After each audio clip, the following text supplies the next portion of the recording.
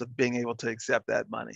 And I told him I'd jump on that advocacy bandwagon in a minute because I've seen the result of what a program like this can produce. It really literally is life-changing for our students. And we just love what we do here at UI Reach.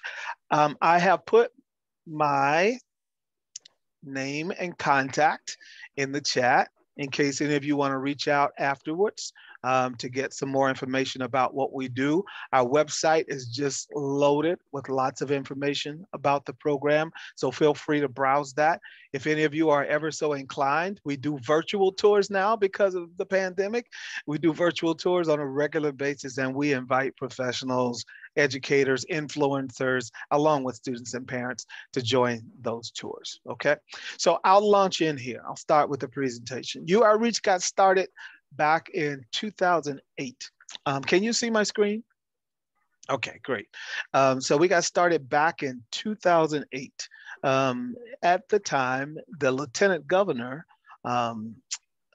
who was in office had a son, or still has a son, that has learning and intellectual disabilities. And she wanted to find a program for him because she'd heard about this model taking off in other states. There wasn't one in Iowa. Well, she got to work. She started her own advocacy right here at the university. She started her own advocacy at the State House. And within 2 years, our program was born. We started with about 20 students in that very first year. So our program was born as of the advocacy of then Lieutenant Governor Sally Peterson. So our office suite is named after her because without her, we probably would not exist. So we've been in existence now since 2010, and you'll learn a little bit more about us as we go through the presentation. We just revised our vision statement and our mission statement, and we have a new tagline or marketing statement, as we like to call it. It says your future is within reach. That's our tagline, because we believe that what we do is future changing for our students, for the ones that come through our program. And they embrace a brand new future after they've completed the program. So we're really proud of what happens there. Our vision, we really want to see people with disabilities self-directed and included. And the biggest part of that is we want the communities to change.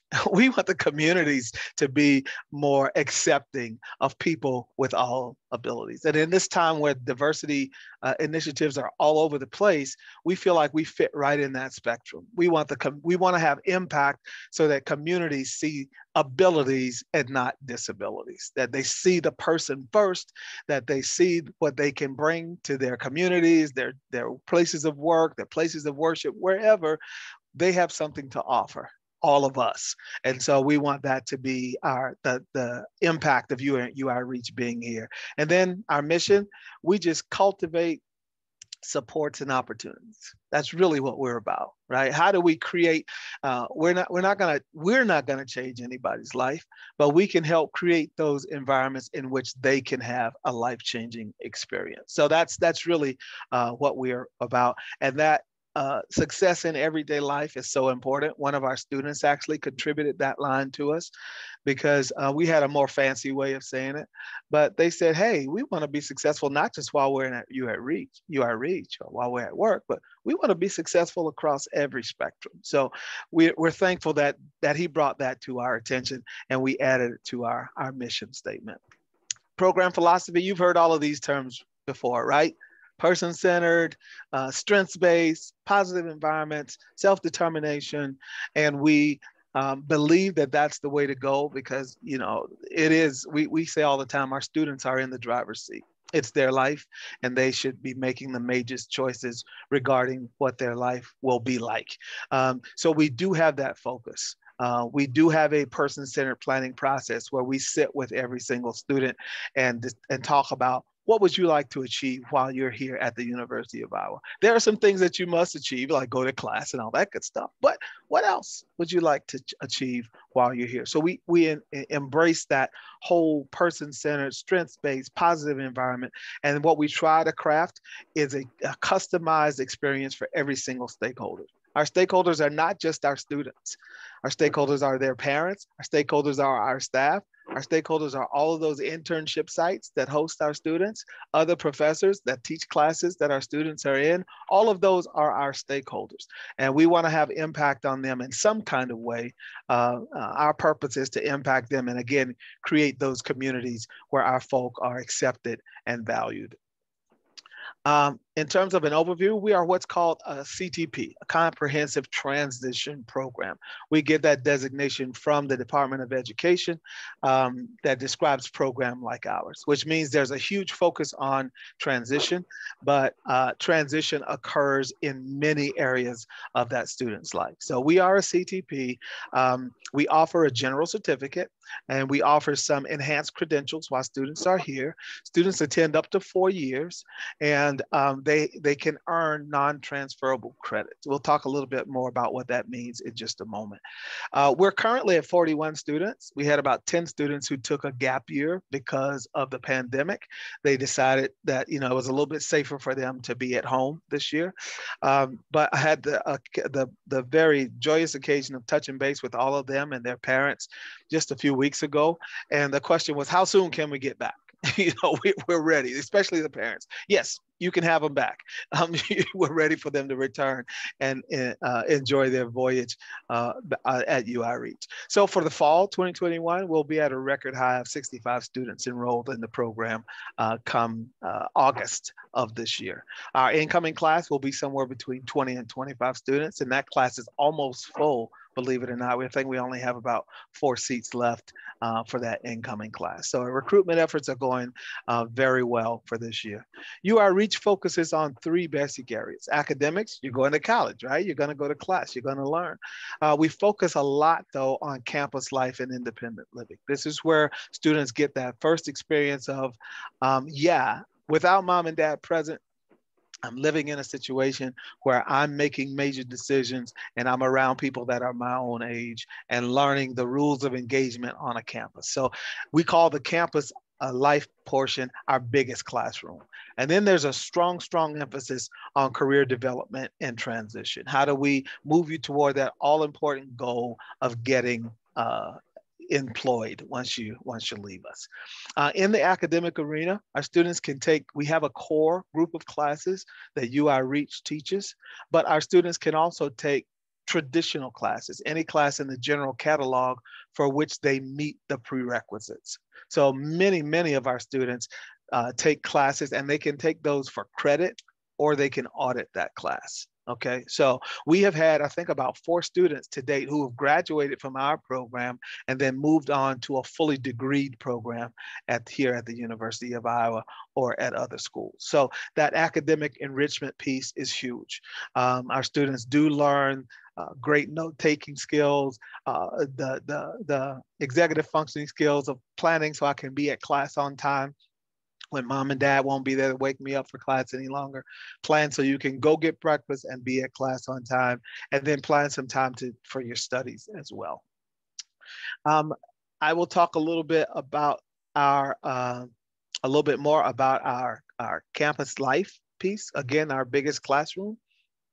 On campus here at the University of Iowa, there are this says 450, but there are actually now about 500 plus student organizations where students of various interests and interest groups congregate to socialize and to just have some fun and perhaps do some other interesting on-campus or off-campus events, community service, and the like. So we often say to our students, if you have an interest, there's a student org for that. So there's a strong emphasis on getting our students to reach beyond just their cohort here at UI Reach and become very involved to the degree that they desire in campus life. We say at UI Reach that we are kind of like that little pink spoon at Baskin Robbins. So our job is to help students sample so they can, from that, make informed choices. Right? If all you've been offered all your life was vanilla chocolate and strawberry, you don't know about Rocky Road or Heavenly Hash or Oreo cookie ice cream, right? So we give students a variety of experiences from which they can make good choices moving forward. We don't make those choices for them. We just, again, cultivate those opportunities and supports that students can get to experiment and experience. So there's tons of stuff across campus that students can be involved in. In the residence halls, we are not segregated to one floor or one building. We're spread out across the residence halls on campus. And our students have a UI Reach roommate, but they're living right next door to traditional students. Again, pushing that maximum integration, but beyond integration, that inclusion. Encouraging students to go to those hall meetings that are held in their residence halls every single week, to get to know other residents of their hall, and to just learn how to access all the benefits that the campus affords. A mainstay in our programming is the intensive career instruction piece. So in year one, students come, they have lots of classes about workplace readiness, about setting realistic goals, about just introduction to different career options. That's all in year one. By year two, they start going out and doing an internship. That internship is typically 6 to 9 hours per week per student, and they have that internship for a full semester. They can repeat that same site in the following semester, or they can try something different. Again, that little pink spoon. You want to try as much as you can so that you can say, I really like this, not so much on that one, okay? So the internship experience is huge. Has the community embraced that? Has campus partner embrace that? Absolutely. Our campus partners and the Iowa City community has rallied to the cause, so much so till we have more internship sites than we have students every year. So they are very welcoming. We have had to do a little bit of work with them to say, this is not just a feel-good opportunity for you. What we want the students to walk away with is a new skill.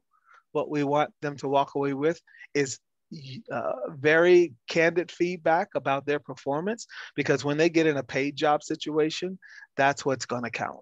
Your ability to have the skills that you need and accept feedback and develop those interpersonal skills that are all important in the workplace. So our students go to these internships. Our staff visit them on a rotating basis, maybe once or twice a week. We have no 100% job coaching by our staff at these sites. They are naturally supported by the sites themselves. Our staff just drop in to do observations and they give feedback to the student and to the site, but our students rise to that challenge. They are able to integrate into those sites and do well at those sites without our staff being there for much of the time. Again, it's on basically a drop-in basis. So of the things that parents say they want their students to walk away with from our program, it's that employability. That's one of the top ones. The next one, guess what it is? It's social, right? How do you mix and mingle? How do you make friends? How do you interact with people, right? So those are the two big things that parents say are the transformative skills that they want students to have when they leave us. When a student is ready to graduate, and we have a convocation exercise every year, and it's an amazing experience. Parents are crying, students are crying, instructors are crying, everybody's crying, but they're crying because, when that student may have entered that program, people had told them all their lives what they couldn't accomplish. And now they're able to say, I finished a college program. Pretty amazing for a person with a disability to now have those kinds of bragging rights. More than that, the parents and the students say, I now have a tribe. I have a group of people that I went through school with that I can refer back to, that I can keep relationships built with a long time. So that graduation, that convocation day is a huge experience for everybody that participates in it. But after a student graduates from UI Reach, or before they graduate, we do some heavy transition planning from them. What did you learn while you were here? And how will that apply in the environment that you're transitioning to, whether that be to your hometown or whether you're going to someplace different. And I'll talk about some of those some places different that students go in just a moment. But heavy emphasis on how do you take what you learned here and apply it outside of this college environment. We do keep in touch with our graduates on a regular basis. We have added a position, in fact, called an alumni support specialist that keeps in touch with them. And we're now able to offer even some continuing education types of activities to our alumni because the program has evolved over the course of the years. And we have some brand new things that we are offering to students that weren't in place when our alumni came through. But with that new position, we're able to make those offerings available to our alumni. We do a lot of social events as well. We go to Des Moines to do some of the baseball games there. We've gone to Chicago. We've gone all the way out to the West Coast for some of those reconnect events. A great time for students and families to reconnect and join themselves. We had one student whose family used to do a tailgate at every single home game for UI Reach, and we invited alumni and current students to be a part. So, you know, we're maintaining that family atmosphere that's developed while they are here. Mandy told me that you guys were specifically interested in what kinds of supports is it taking to get students to that 2 to 4 years? A lot. It's taking quite a bit to help students navigate the differences in not being in mom and dad's house anymore, not being in high school anymore, having a lot of flexibility on campus when you come. You're not going to be in class from 8:30 to 3:30 every day. Your class schedule might be a whole lot different, and nobody's going to pick you up and take you to where you need to go every day. You're going to have to learn how to navigate the campus. It takes a tremendous amount of supports to do that. So all of our staff have a role for advising. They meet with each student on a weekly basis to just say, how's it going? Getting along okay with your roommate? You're finding what you need on campus? How's it going with your classes? Where do you need help?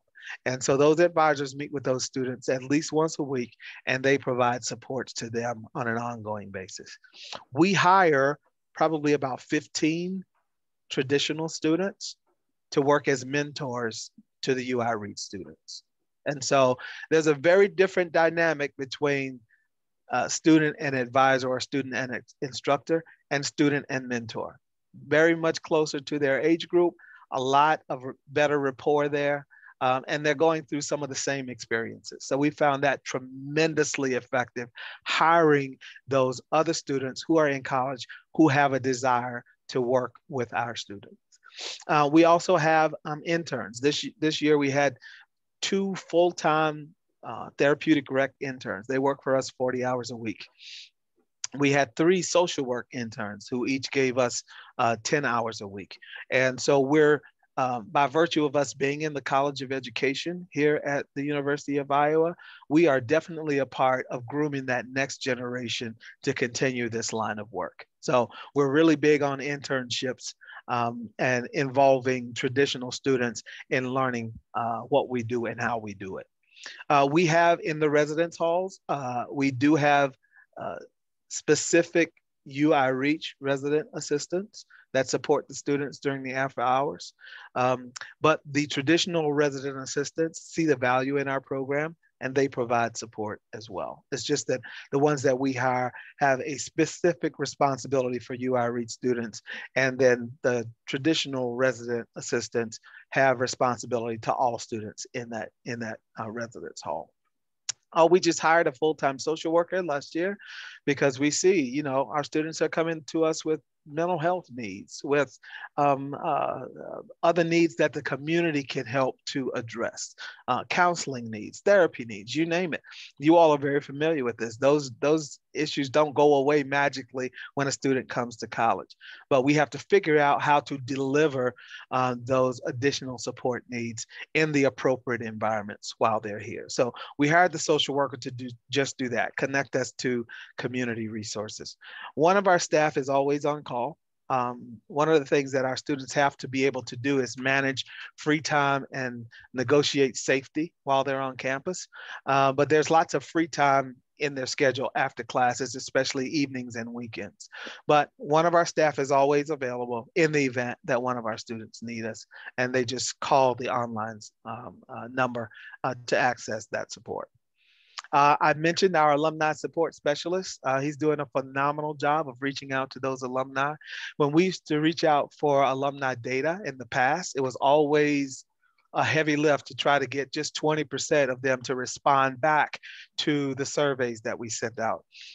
We instituted a new proof process with our alumni support specialist, where he makes an individual touch with all of our alumni on a more of a casual basis. And while they're talking, he's gathering that alumni data, right?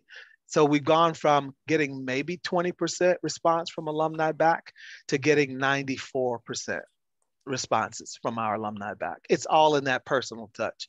And he knows many of them because he's been here pretty much almost the entire time the program has been in place.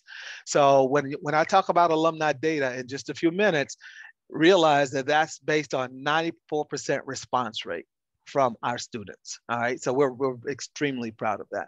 And then wherever possible, we plug students into generic campus supports. There's tons of supports. Not only is it taking more for UR Reach students to get through those 4 years, but national studies are revealing that it's taking college students in general an immense amount of support to get through the time that they spend in college. Some of those reports point back to things like Facebook and social media as introducing new complexities on students' ability to manage situations. The jury's still out on that one, but we can see where it has had some impact on some of our students. Mandy also asked me to focus on how are people paying for this, right? So our in-state tuition is about, including room and board, is about $30,000 a year. And our out-of-state tuition is close to $50,000 a year. So how are people paying for this?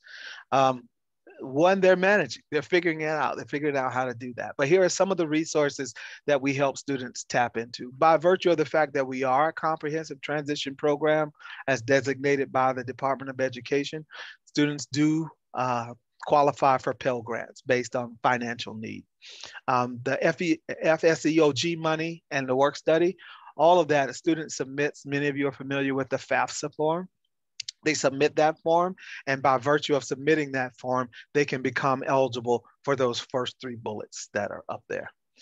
We have done a great job of reaching out to various communities and encouraging families to do so for private scholarships or agencies like United Way, Kiwanis, you name it.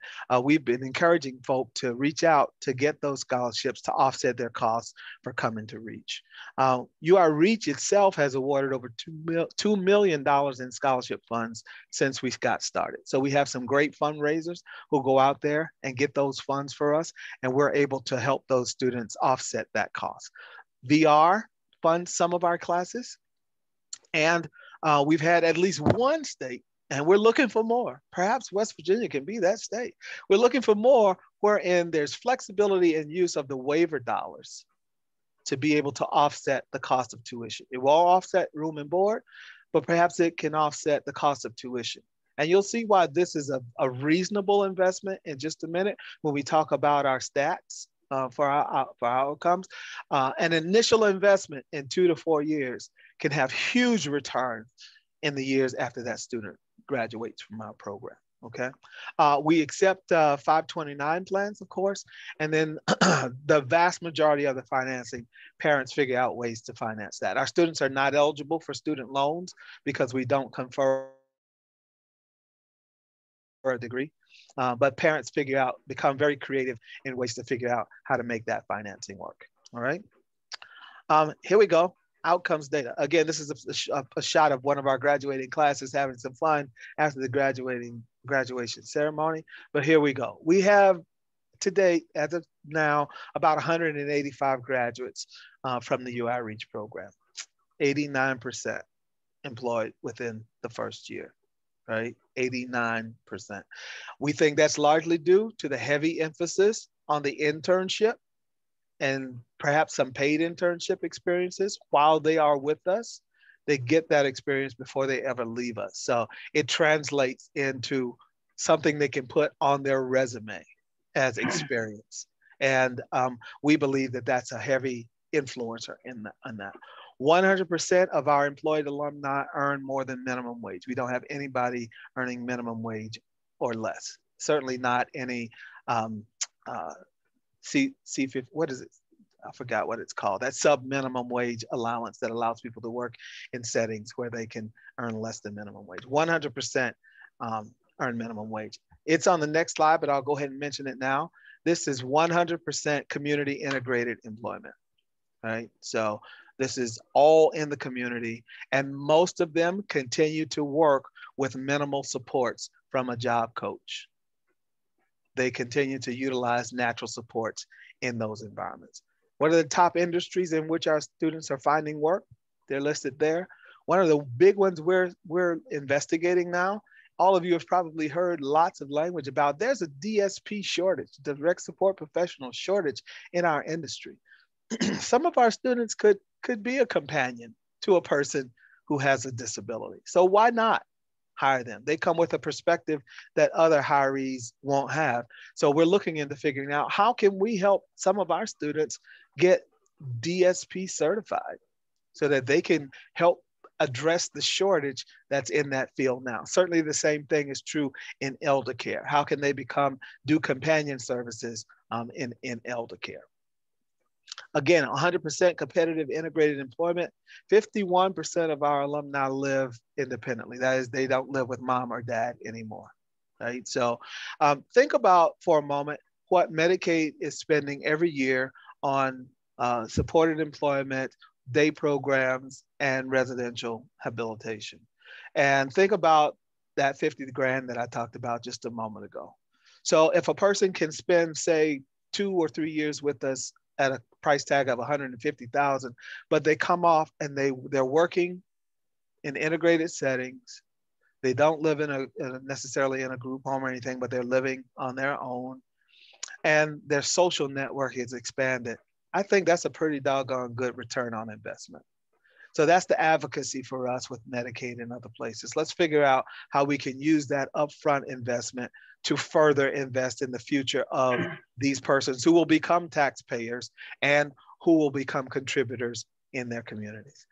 A significant number of our graduates relocate to Iowa City. Iowa City is not the only place though. We've had one group who, one of the guys came from Colorado, and he convinced 2 of his college roommates to move out to Colorado with him. All right, so they're branching out and they're moving out on their own and doing some really exciting stuff. Okay, that's it. I made it exactly 30 minutes. I made it. Right? I got the stopwatch to prove it. There it is. So I did it. So here we go. I'm going to open it up now to see if anyone has any questions about anything that I presented here today. That was a lot of information, Bill. And I just want to say, I wrote down the first thing you said. I was like, I want to keep that comment because you said we're looking to change communities. And that really just resonated, and I wanted to bring us back to that statement. Yeah, and that's a big task, right? Fortunately, Mandy, we're in a generation now, the younger folk, they have grown up with persons with disabilities in their classrooms, in the mainstream. So it's becoming a little bit easier, but there's still a lot of work. There's still a lot of work to be done there.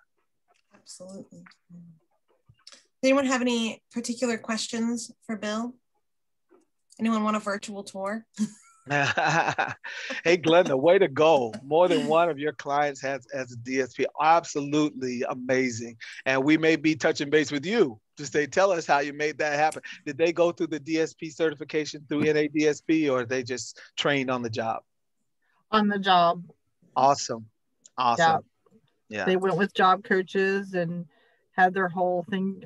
We work with them through DRS, and I'm a DRS job development specialist. And so we worked with them to get them hired on our waiver side. Awesome. So yeah, they work with our waiver clients, and like everywhere else I've ever seen a client of ours through DRS, they're the hardest working people. You got it. You got it. And they have that inside track on what it means to have a disability, right? So some of those insensitivities that the rest of us might have, they're in tune with that. Right. So yeah, I'll be reaching out to you to talk more about that. And we have a question in chat, but I want to mention before I go to this question, Bill, that there's a group, and you may know of RCM out of Washington. Yeah. They've got an internal DSP training program that Amy Shaw Brooks developed. And so they're churning people through that. They're churning their clients through that DSP training. And I think that I think they'll be a model for the country one of these days. I don't know if awesome. Got wind of it yet. But awesome. RCM, yeah, check them out. Yeah, I know Amy, in fact. Oh, you do? This is the V8 moment. Why didn't you call Amy? She's also a part of Anchor. And Amy is a fantastic advocate. Maybe I can get her one of these months. I know we have a full schedule, but now that I'm thinking about it, we probably need to hear from Amy. Yeah, she's great. Absolutely great. Yeah, and so services billed through Medicaid. Many of the states have self-directed funds where perhaps as a trade-off for not getting the full gamut of services, they have some money that they can direct in ways that they choose. And that's the way we parlay those into offset tuition in the one state. That one state is Minnesota. And that student got to take their money, their $25,000, and apply it to tuition as a result of that self-directed service component. And we're fully confident that that student would again, end up needing fewer waiver services in the long run because of the skills that they'll pick up while they're here. So was that client's full waiver fund for the year or just a portion of it? He actually, we had to split it up into 2 semesters. But yes, that is his allotment for the year. And then since it covered most of his tuition, his parents were fine with that, right? And so next year, he'll come up for his next allotment. Okay. It's clever. Yeah. Very clever. Good. Any other questions? I think we're going to need to explore that waiver. It doesn't sound like it's a very common conversation that's happening yet, but what a great utilization of your waiver units. Absolutely. Absolutely. Well, hey, if you guys don't have any additional questions, you have my name and my contact in the chat box. Glenda, I got to get your name and your contact so we can talk some more. And yeah, I can link you guys up. As well. That'd be great. But thanks for allowing me to come today and talk a little bit about our program. Again, welcome you to take one of those virtual tours and be with us in that way and learn even more detail on how we do what we do. That's great. Thank you for that invitation.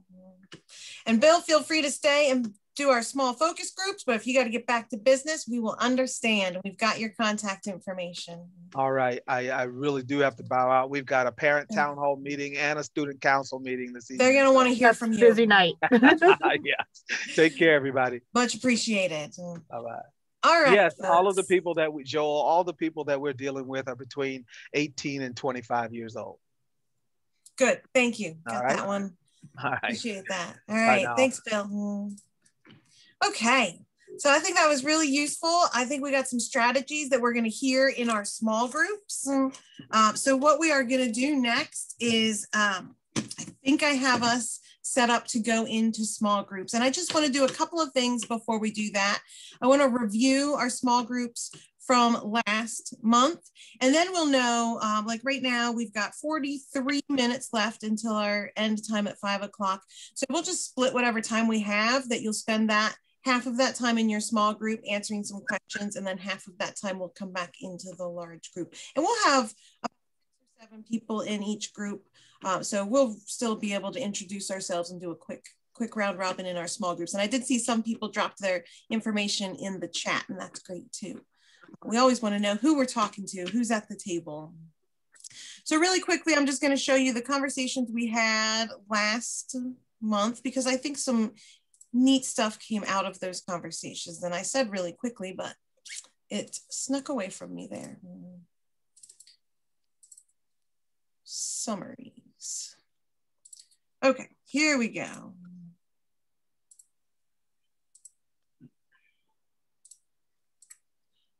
All right, so here are some of the things I just wanted to highlight from last month. And when we finish our transition to higher education series, which next month will be our last topic for that, I'll put all this stuff together. Can you make that bigger? Sorry for interrupting. But yeah, sure. Sorry, thanks. Just a quick highlight. No, I appreciate that. If you can't see it, it's not very useful. All right, so I just mentioned some of the champions that were in our conversations of things that were working well across the state. And we heard people mentioned like Bridge Valley, West Virginia Division of Rehab Services, Toyota, and I think that was through a partnership with Bridge Valley, Fairmont State, Pierpont, WVU Medicine, and WVU Parkersburg. So just to highlight our champions, these were when we were talking about things that were working right, programs that were utilizing, conversations that are happening as it relates to employers and employees linking up post higher education. Some of the needs that were identified were orientation to campus life, and we heard that from Bill just now. Open-mindedness from employers. Sometimes they're just unsure, so letting them know what supports are out there can be that jump over that hurdle. And then lack of supports as young people become of age and they don't have, maybe in 3rd grade, they've got more people looking after what their activities are than when they're 19. So they just lack that support. Fear of failure. They need peer support groups. And we also need to reach some of those niche populations like the couch surfers that aren't necessarily homeless, but are at risk, and our juvenile justice youth. So some of the gaps. What do we think is working as far as outreach? We think lunch and learns are really great to bring people together, taking college visits in high school or virtual tours like Bill mentioned, introducing more college preparatory courses, having disability centers set up, matching clients with necessary supports through assessments and information and referral.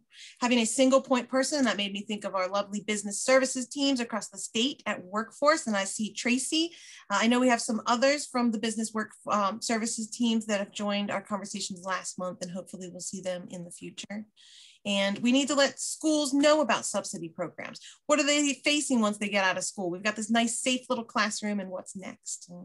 Some past programs, I had mentioned a financial aid conglomerate. It was through CFWV, and the Treasury Department. They had things like the FAFSA bus that came around. It was big in Charleston, and the funding went away for that, but it was really a nice thing.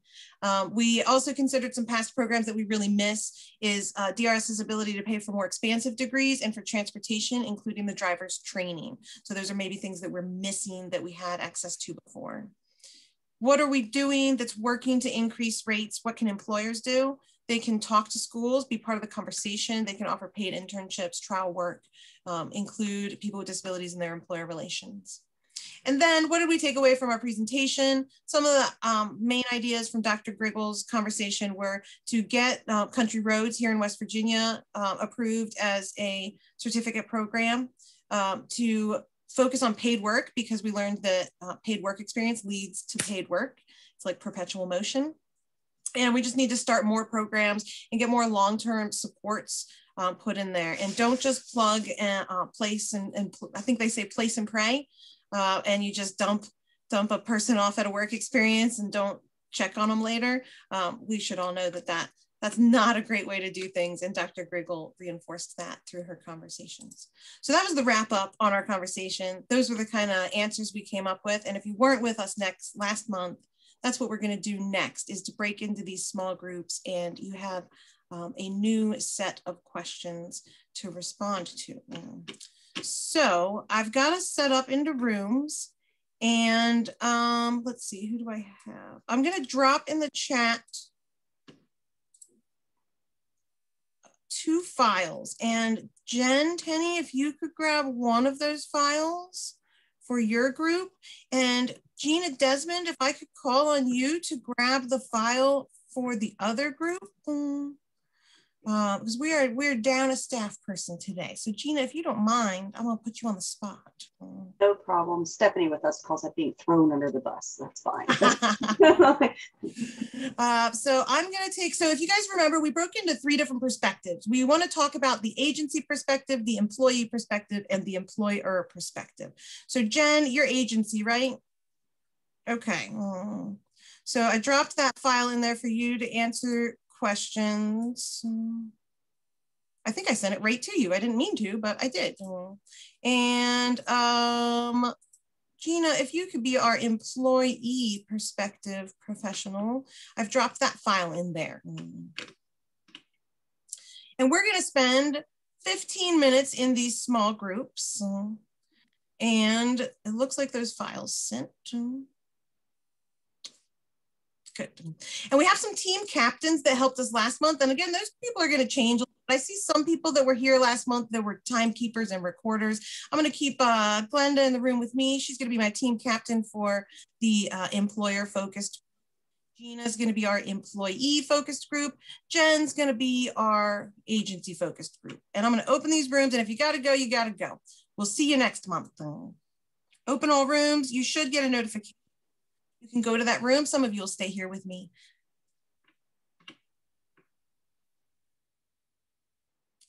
Random room assignments. I see you moving. Who do I get? Oh, all right. I think this is our group. Oh, that's all right, Elizabeth Diaz. You go ahead. We'll see you next month. Okay. Jump into the other rooms real quick. If you guys want to take a moment to go around the room and say who you are, where you are in the state, and what was your first job? So lightning round, my name is Mandy. I'm in Morgantown, and my first job was at Hershey Park. And I'll be right back. Tracy, you go ahead next. You're next on my screen. My name is Tracy Kennedy. Them. All right, you guys are in here. And we are in here. Introduce yourself, where you are in the state, and what was your first job. So my name's Mandy. I'm in Morgantown, and my first job was at Hershey Park. Jen, I'll pass it to you. My name is Jennifer Tenney. I'm also in Morgantown, and my first job. Hey, Gina, thanks for doing that. No problem. So you have Jason. I know we had a couple people had to leave in the transition there. Yeah, no, that's all right. That's all right. We got Jason and Maggie. So. Okay, good. And so you want us back just before quarter two, or will it automatically just close us out? Yeah, I'll close the rooms. Okay. We have small groups. We should get through the questions pretty quick. Okay. And you can start by introducing yourselves. And in the other rooms, I have everyone saying who they are, where they are in the state, and what was their first job. And so my name's Mandy, and I'm in Morgantown, and my first job was at Hershey Park. All right, so I'm Gina Desmond, and I'm with Disability Rights of West Virginia. And my first paid job, I guess I'll say, was at T&L Hot Dogs at the mall there in Clarksburg. So that was a pretty typical entry-level job there. Yep. And Jason, are you guys there? I'm here. And then Jason's there. Cool. And if you guys want to come back into the main session, and I know we've got smaller groups right now, so for your questions, you come on back out to us. My first job, I'm with SW Resources. I'm the Director of Rehab Services. My first job was holding a sign at Domino's. Nice. Yep.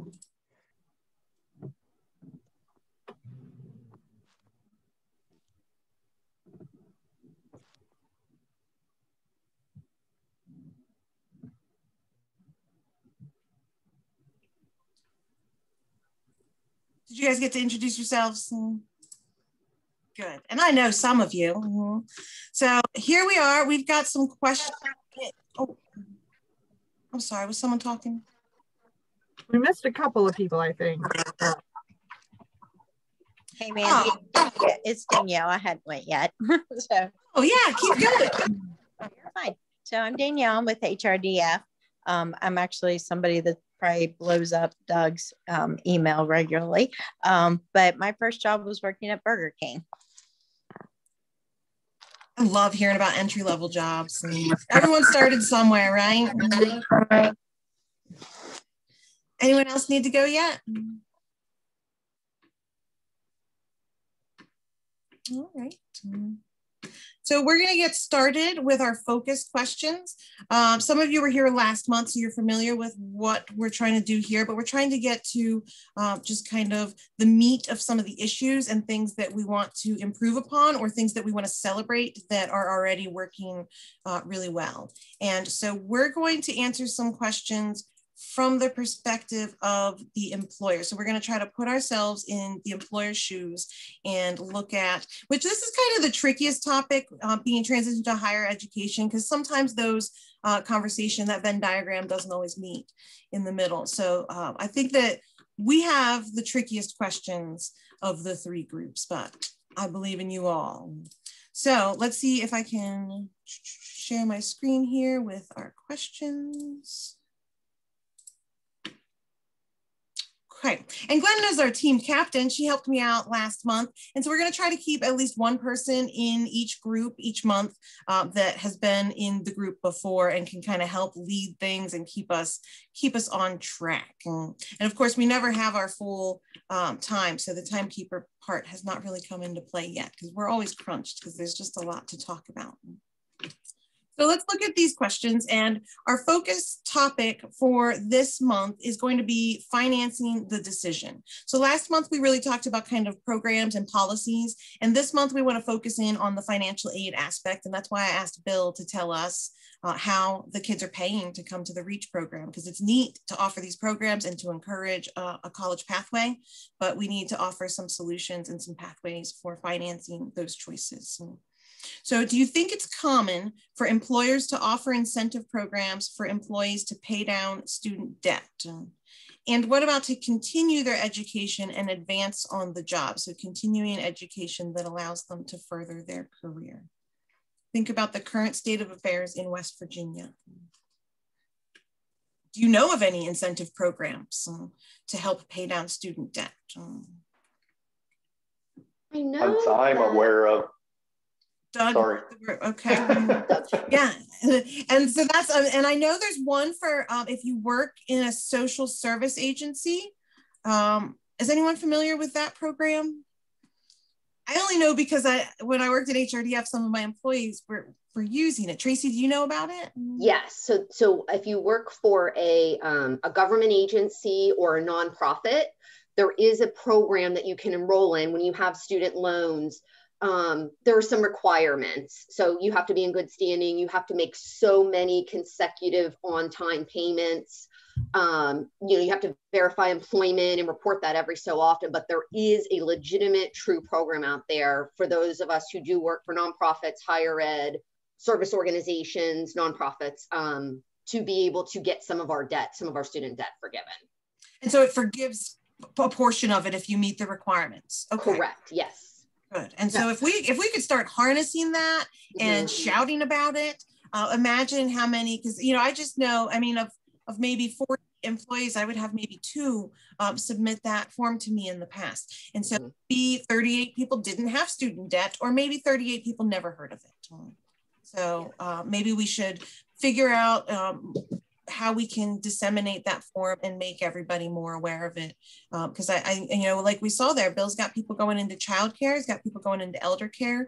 And so some of those employers might be eligible to offer that incentive, but if they don't know about it, they can't encourage. Good, thank you. Any others? Some parts of Ruby, WVU Medicine have the same. If you're working for them for so long, or you make a contract with them to work exclusively with them for X amount of time, that they will cover your schooling if you go to school there. So like you make moving forward. Right. So you go to HR1 and you talk to them and say, hey, I want to work for you after I graduate school and do an internship there while I'm working or while I'm going to school. And I'll work for you for X amount of time if you'll pay for my schooling. So you don't have to pay for it up front. Okay, and so there's probably some penalties involved if you drop out or something occurs. Yeah. And so I wonder how many other large employers are doing that in West Virginia. And because, people want, what do you hear? Why are you advancing in your career? Because training costs money, because I'm currently employed. I don't have the time. I don't have the supports. And so if there are employers out there, we should be celebrating that they're doing that. And so we'll see Ruby Hospital mentioned in our champions next month. Thank you for that, Glenda. The lineman program that Pierpont runs with First Energy set up the same way. So once a student's accepted into that program, First Energy pays for tuition, books, all that good stuff. The student agrees at the same time that, I will basically hold up my end on the academic side, do what you need me to do. And when I graduate, I'm signing a 5-year contract with you. Awesome. And I think that's what it is for WVU too. Yeah. For medicine, I think it's a 5-year contract. Good. And I think there's probably similar with like Bombardier and folks that set up training programs, because you hear them say, I need surveyors, I'm desperate for an And so how can we expand that, and how can we open that pool up to individuals with disabilities and get their feet in the door to be part of these programs. So that's awesome. So hopefully we can identify some additional employers that we can shout from, because we're not afraid to shout out who's doing things right. We're also not afraid to shout out who, you know, where the gaps are and what we're doing wrong, because we're trying to make policy change here. We're trying to find out what works and go that direction. So, you know, we want to celebrate our champions, and we want to figure out also where our gaps are with no hard feelings. So. Good. All right. We got Mandy. Yeah. Oh, hey, Danielle. Yes. I know this sounds a little bit crazy, but Taco Bell, I believe, offers a tuition reimbursement, help with financial aid, and scholarship programs in their company. Awesome. And I think I've seen that. I've seen it on brochures, and I've seen Sheets. Too, I was just going to say Sheets. Sheets does it. And I mean, food service managers. Yeah. Definitely. I had a manager come out and talk to us. It was for all employees, not just the management. It was when it was very first starting, and he came out and was at the table just talking about how excited he was, and that they hoped that more college kids would use Taco Bell to kind of be their gateway while they were going on to school. That's awesome. And you saying that, Danielle, Enterprise Rent-A-Car. We'll lift you up, push you through, and wave and send you on your way. So we're going to shout them out. Chick-fil-A is another company that does. Good. All right. We'll just keep celebrating who's doing things right. I love it. Does Chick-fil-A need you to do something religious, though? I wouldn't think so, as far as employment. No, it doesn't have to be religious. Okay. I think that's some companies that are like that are, so. Oh, no, Chick-fil-A doesn't, they don't have that in their employment practices. So. Maybe you just have to pray. You just have to pray for the money. That's all. Good one, Doug. Well, you know, some places might need you to go to a certain school, like A and B or something like that. Yeah, then eligibility requirements. Absolutely. Right. That's what I was referring to. Okay. Number 2. And what do we have? We've got 5 questions. So good. All right. What do we know? Are employers offering competitive wages to students exiting college programs? Wages that are allowing them to live well, pay down their student debt, etc. And this is kind of an opinion piece. But what do you guys think? What is our group? How do you feel? We're going to college. Was it worth it? We get out. Can we find employment? Can we pay our bills? Can we pay our debt?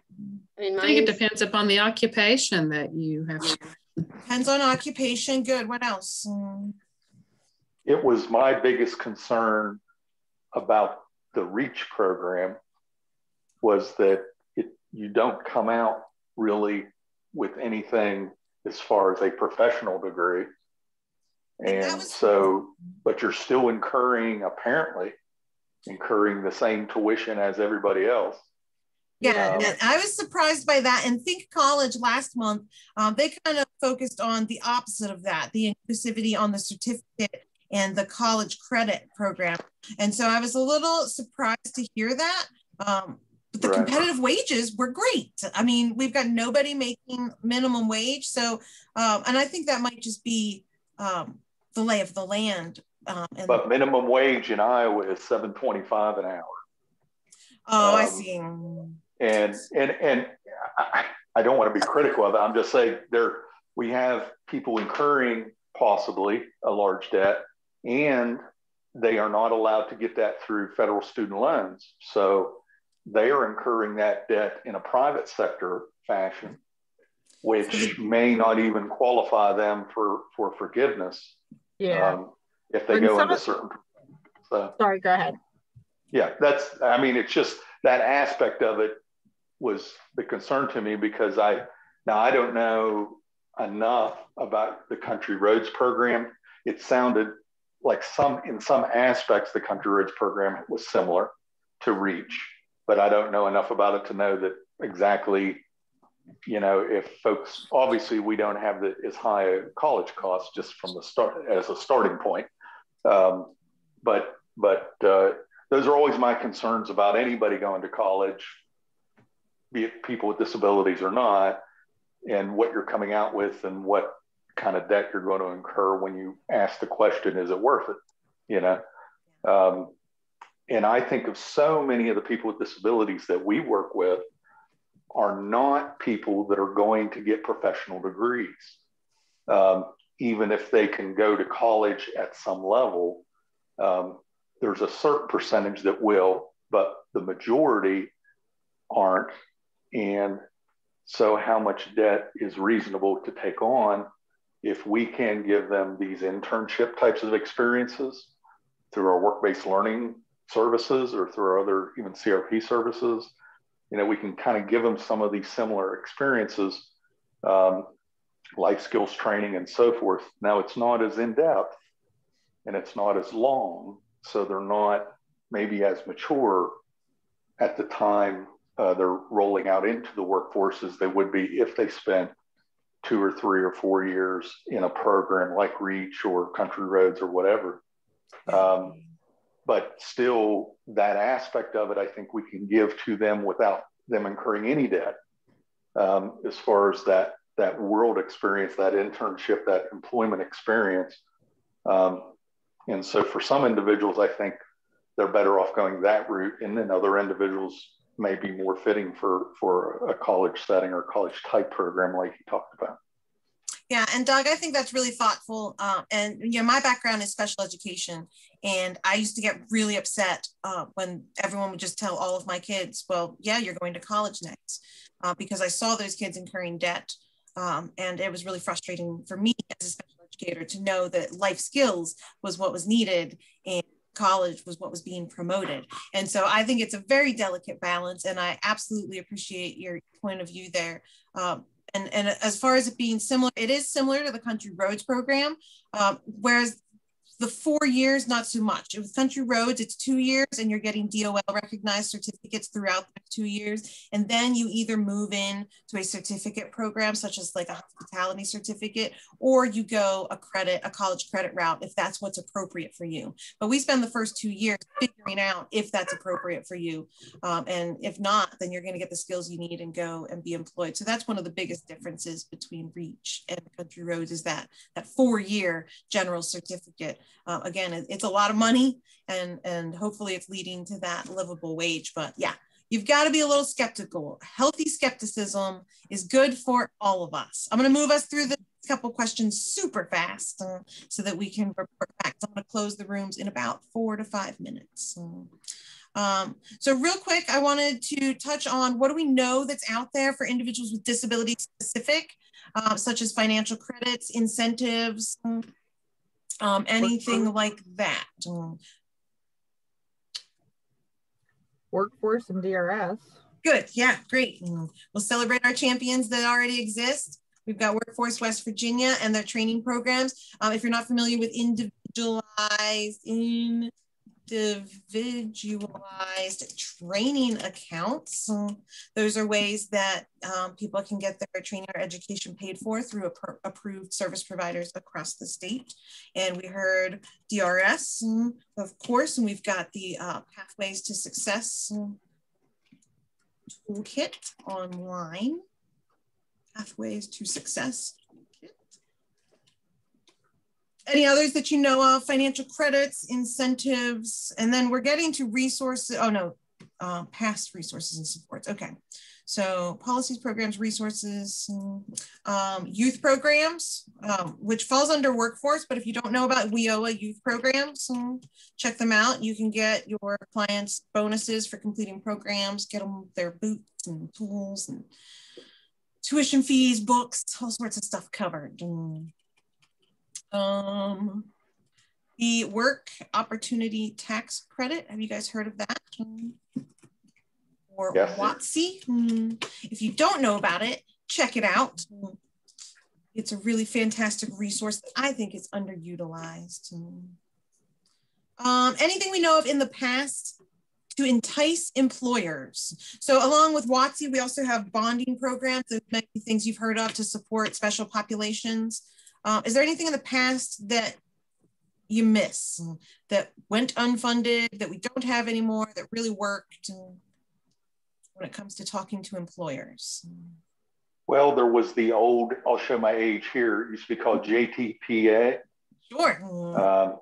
And then it kind of became the Governor's Summer Youth Employment Program. We don't have either of those anymore. Basically, employers got youth to work in jobs in their settings for free. They paid the individual, but then they were totally reimbursed that person's wages. The old JTPA went up to 6 months doing that. And almost everybody in the business, if you've been in it for a while, you've heard of JTPA. And there are still some youth programs, not typically specific to summer anymore, but if you haven't been in touch with your workforce youth programs or your on-the-job training, your incumbent, all those good stuff, they've got money. They've got money to pay wages, to pay training. So yeah, it's changed a lot of names, but there is still money. Right, WVU took the place of JTPA. I mean, it subsumed all those responsibilities. DRS has a variety of services doing some similar things. The old program, though, just used to be very simple for employers. From their end of it, they just got a check and they didn't have to do much of anything. And the problem was it got abused because they would bring in groups, work them 6 months, let them go, bring in a new group for 6 months. And they were getting a lot of training. Free employment. Right. They wanted people who could hit the ground running. You know, they didn't want, if a kid came in and needed much help, they were out the door. Whereas now with the DRS funds, I'm sure with workforce as well, it's like any employer that does something like that, they're going to be quickly not utilized anymore. You know, so it's maybe an overtaxing. So like, we're not making it easy enough for employers to participate. From their perspective, I think what happens, from what happens over time is you find the abuses of whatever system you create, then you start doing things to try to tackle those abuses, and then you end up making it so darn complicated that nobody wants to do it anymore. Yeah, and I'll tell you, you know, the paperwork for contracts, it still looks tricky, and you know, HR managers look at it and they're like, oh, I got to show this to my lawyers. When it comes down to it, you know, my experience with writing job contracts and working with people writing job contracts is they will do the work for the employer, and they really want it to be as simple as let me deliver your check. And so maybe that's gotten lost over the years. I think that can be rekindled. I think we can bring that back. I think the work opportunity tax credit has suffered from that, is why it's so underutilized, is a lot of employers found it to be so complicated to reach the end point that they just said, it's not worth the trouble. And in recent years, I always use it as an example. I had a young man, Social Security beneficiary, went to work at Pizza Hut on Elkins, and I watched the manager call the 1-800 number and plug in the young man's Social Security number and see that he was eligible for WVU. And then I saw him hire more people with disabilities like within the next 2 months, because he was like, oh, well, that wasn't that bad. So I think people just get nervous, or something went wrong at some point, like 6 years ago, and or who it was or what the situation was, but they don't want to hassle with it. So we've got to kind of overcome that hurdle that we didn't necessarily create, but it's ours now. Last question, I got to close the rooms. Oh, good, you guys are coming back. What was the main focus of the presentation that we want to encapsulate? Mine was we've got to change the community.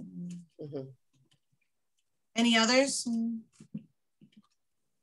I was really struck by the whole social aspect of their program and how important, and I agreed with it. To me, it made perfect sense that's the social part of it is just as important as the academic side of it. And I totally agree with it. And I think it's a great part to have of a program.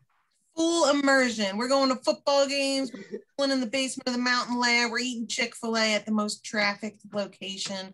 All that good stuff. Yes. Very good. I'm going to close all the rooms. We got to wrap it up. Good sharing, team. I appreciate you.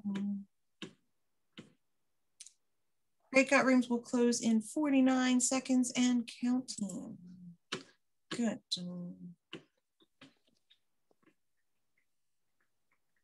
This hour and a half goes so much faster than I expected to. You guys, would you be all right with 3-hour meetings? Just kidding. I just have more to say. If you're going to provide the popcorn, I'm all in for a 3-hour meeting. Fair enough. If I send snacks, we'll stay longer. Yep. Isn't that how it works in life? You know, when all those require tacos if we're doing 3 hours. Oh, tacos, I'm down for Fair that. enough. Hey, Mandy used to live out west. She knows all about good tacos. I'll make you the good tacos. You'll have to watch me cooking dinner. dinner while I do it. All right, good. So I think we lost a good number of people, and that's all right. I hope you guys had some good conversations. I don't want to go over, so I want to wrap up real quick, and I'm just going to ask each group to give me, let's see, 1 or 2 items. So Jen, your group talked about agencies, right? We did. Okay, and can you tell me, what did you guys, did you come up with programs that exist that are offering support services? The only things that we came up with right now are rehab services, and that right now, this doesn't really have to do with college help, but there are some high schools that offer daycare for students. Oh, great. Yeah, so, childcare is definitely one of those. Yeah, so we wanted to throw that in there, that there are some high schools around the state that are offering daycare for students. Very nice. That can be a deal maker for some people. Like we talked about the fears, like if you don't have what you need, what is that thing that you need? For a lot of people, that's childcare. Yeah, keeping our high schoolers in school. Yeah, absolutely. That's a great one. And what did you guys pull from the main presentation that you really wanted to hold on to from Bill's presentation? We said we wanted to learn more how to leverage those Medicaid dollars, I think was our biggest one. Yeah, I think probably everybody's feeling that That's way. what I was going to say. That's what we said too. That was everybody. I just wrote down Minnesota. Yeah.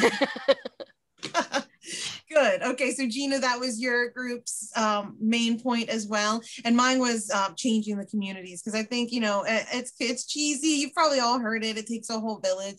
It might be cheesy, but it's absolutely true. And so that's why we're trying to expand our audience here to bring in more clients, more employees, more employers, and expanding that industry, because, you know, we have a common interest, but we need to get the employers and the other community stakeholders to have that same common interest with us, and we call that buy-in, and we need it. So we have to find ways to make those conversations happen. And with that being said, I'm going to do a poll that I did last month, and I'll ask you all to respond. Ooh.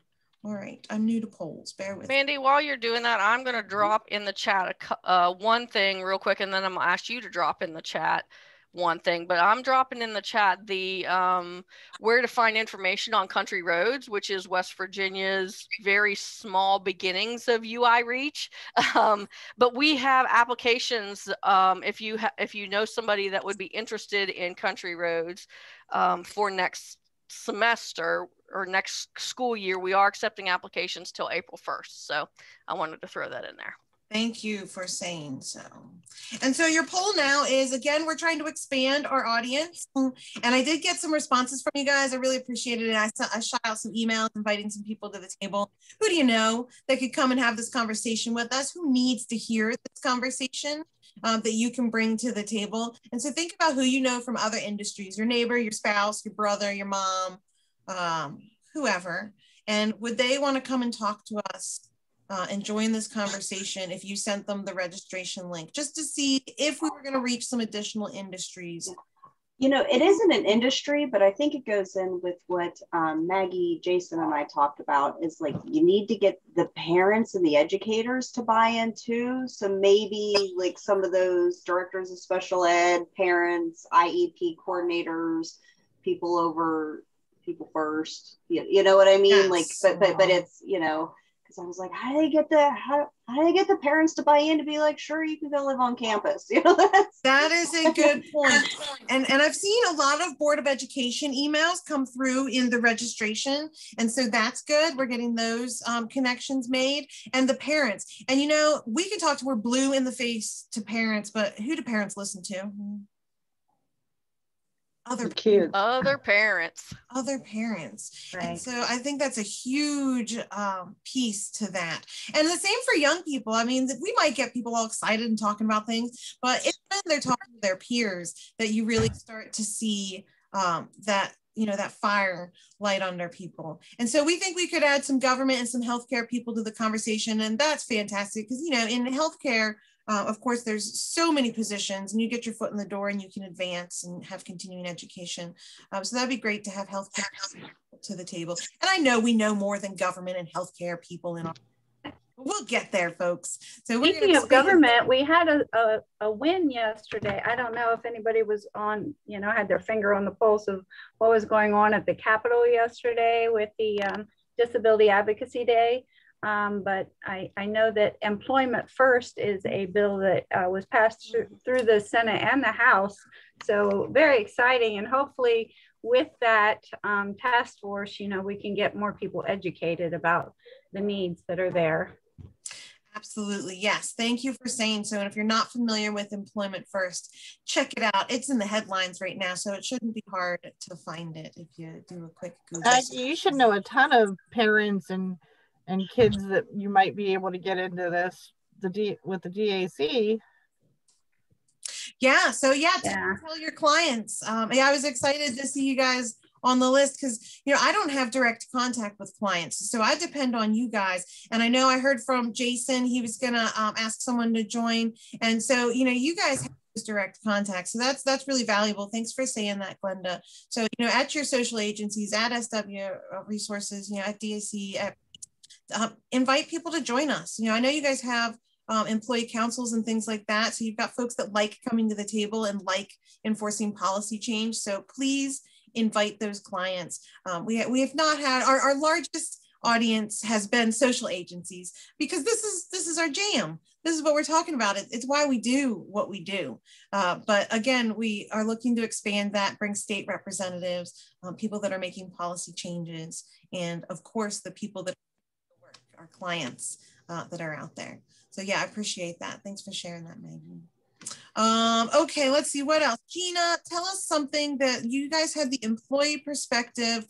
So real quick, could you tell us how we think case managers and teachers could better prepare students for financial aid, for knowing about financial aid resources? How could we do that? We said to begin teaching the skills younger, because a lot of times, you know, parents aren't aware. This could be the first generation even talking, you know, about going to school. So begin younger and do it more frequently, you know, kind of, you know, just keep throwing it at them. Eventually some things will stick. Basically we think it needs to be addressed more. And then we had said, make sure that these classes and the discussions are held when the students are actually in the classroom, right? And that sounds silly, but make sure they're not being pulled out for extended services. So hold the conversations when the kids are there. And then Jason had mentioned mirroring the services, and I was not familiar with this at all, but an Upward Bound or TRIO programs that are at some colleges. What he said, West Virginia State, West Virginia Tech, Marshall, he thinks maybe WVU has one. But again, and have peers talk to the students, because again, parents listen to parents, peers listen to peers. Mm-hmm. It's the truth. And I think the Upward Bound, is that where they're like getting some college experiences while they're still in school? Yeah, I mean, I was a counselor for 4 years when I was in college. One of my kids, he had 20 credit hours before he graduated high school. Wow, talk about getting the upper hand. They would stay on campus for 6 weeks during the summer. The kids get a stipend for participating, and a lot of these kids, well, the kids we had at state, they were some poor kids, so that helped. They really needed it. Get them clothes and shoes and food on the table. And then we got to take them on cool trips. We took them to New York and Chicago, Toronto, New Orleans. They went all over the place. Oh, that sounds like a great program. And is that still a program that exists? Yeah, it's I know it's an Upward Bound. Okay. I mean, it's at West Virginia State now. And it's either TRIO or Upward Bound, depending on what grant they apply where the funding is. Yes. And I mean, we talk about increasing college preparatory classes in the high school setting, but that's going above and beyond, and you've actually got the credits to do. That's great. I'm pretty sure Upward Bound is actually a national program, because I know it sounds really familiar. Yeah, it's in several states that I know of, so that's why I was pretty sure that it was actually a national thing. Good. Let's keep that one in our back pocket. So I did. Yeah, the kid I was talking about, he actually graduated college before I did, and I was his counselor. Nice. Well, yeah, when he starts off with 20 credits like that, I mean, that's the fast track. Thanks for sharing that, Jason. Good. So I think we heard about some champions, and I'll report next month on some folks that are doing things right across the state. So I think we heard a lot of that and how we can expand that to the rest of the state. So I think I was a few minutes over last month. So I'm going to finish it up here right on time. I hope you guys will all come back in April. We're going to have Syracuse University come and talk about a similar program. And then we're wrapping up transition on higher education. We're going to move into vocational education. So new exciting topic. Appreciate all you guys. Jen, I didn't send that. If you have a second, and I know I've kept you guys too long. We have a survey, and now I've lost it. Mike, it's 4:58. You got 2 minutes. You're good. Minute and a half, minute 10 seconds, something like that. You're good. I had it all ready here. I was all prepared. Too much stuff open, probably. You're anything like me. Yeah, a little bit of that going on. So I have the survey. And if you guys could fill out the survey before you head out today, I'm going to do the survey every month. And it's just the Qualtrics that we do at CED so we can track. And I should have done it when we still had more participants. But any responses are great. We track our efforts and who we reach. And you can make I hate to tell you, Mandy, but it says not found. It's not being found. Did I do something wrong, Jen? I copied it. Yeah. I clicked on it when you sent it to me. Jen, can we just start our Qualtrics next month? We're just going to start it next month. I clicked on it this morning and I filled it out. So I don't know what I've done there. We sure can. I can just adjust it. You can email it to us. Yeah, you can email it to us. Okay, I'll do that. Yeah, we and have the participants. We know. Yeah, and if not, we'll do it next month. I appreciate you guys a great deal. Thank you. Thanks, guys. Time. Bye, guys. Bye. Thank you.